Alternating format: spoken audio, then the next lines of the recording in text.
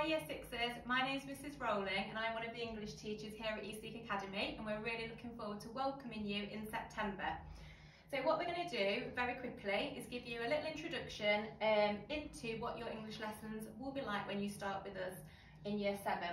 So each lesson will have a key focus. So for us today, our focus is to understand how to write creatively and to use engaging vocabulary to do that. Hopefully two things you're already brilliant at.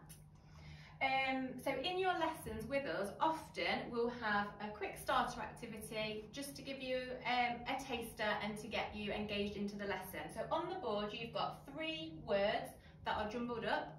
What I would like you to do in a moment is to press pause and to have a go at unscrambling those words. And then if you can, jot down your own definitions for each. So pause now. Okay, so hopefully you've been able to unscramble them. Some of them, well hopefully all 3 of them actually, are quite easy, but it doesn't matter if they're not. So the first one is vocabulary, second one is sophisticated, third one is imaginative. And obviously because we're thinking about creative writing, there are 3 key words that we would be focusing on. So thinking about using being creative and imaginative, you've got an image on the board of a little girl from a short movie, which if you haven't seen it already, there'll be a link at the end for your teacher to show you. What I would like you to do is to use your skills of inference, so reading between the lines, looking really carefully at the image and trying to figure out any ideas that you have about her, and your imagination to answer these 3 questions. So who do you think this girl is? How old might she be? Where do you think she lives? So look at the background for that. What or who do you think she's looking at? So think about her facial expressions, and how do you think she feels about what she's looking at? And again, if you can, think about the evidence and refer to the evidence to support your ideas. So pause now to have a go at doing that.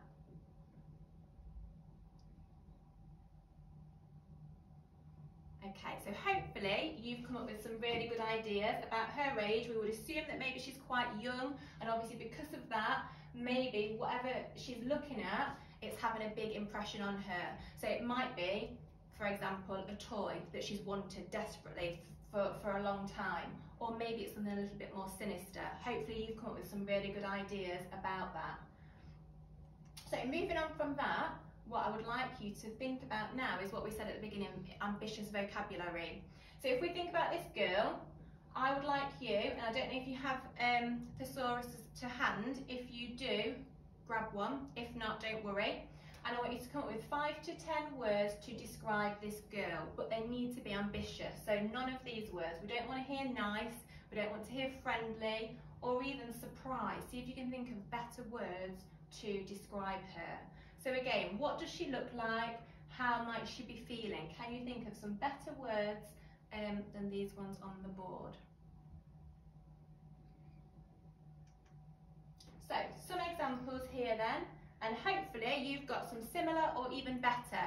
So she might be feeling astonished by what she's seen, startled. So if we look at her facial expressions, the mouth open makes her appear quite startled or stunned. Alarmed, terrified, amazed, or maybe in awe of something. Maybe she's looking at something that's really obviously captured her attention, and it's something that she desperately wants. So again, these are the kind of things that we would do just to get us thinking about using our vocabulary before we start to put them into an example. So what I would like you to do now is thinking about that vocabulary that you've just come up with. I would like you to have a go at just writing 1 to 2 sentences or a paragraph, depending on how much time you've got, to continue from where I've left off here, describing this scene. So if we have a look, the thing that the girl was actually looking at is a doll of herself. So this doll has appeared in this window and it looks exactly like her. So I'm going to have a read of this, and then I would like you to pause and to carry on from where I've left off. So it says, the narrow and menacing street seemed to stretch on for what seemed like an eternity. So think about the ambitious vocabulary that we're trying to use. No one was around and an eerie silence made Alma shudder involuntarily. It was in that moment that she heard the gentle and slow tap on the window behind her. So what I would like you to do is have a go at carrying that on. So pause now, use your thesaurus if you've got one, to help you with that. Okay, so hopefully we've got some really, really good examples of writing using ambitious vocabulary. And if you're with your teacher, hopefully you'll be able to listen to some examples. So, they're the kind of things that you can expect from September when you come and join us at Eastleigh Academy. If you liked the look of the short movie from the images, if you do a Google search and you just put Alma short film, it will be the first thing that pops up, and watch the short film and see what you think. And hopefully, if I've got some of you in September, you can tell me your thoughts on it. So, we are really looking forward to seeing you. We hope that you have enjoyed this session and all of the other ones that you've watched, and we'll see you soon. Bye!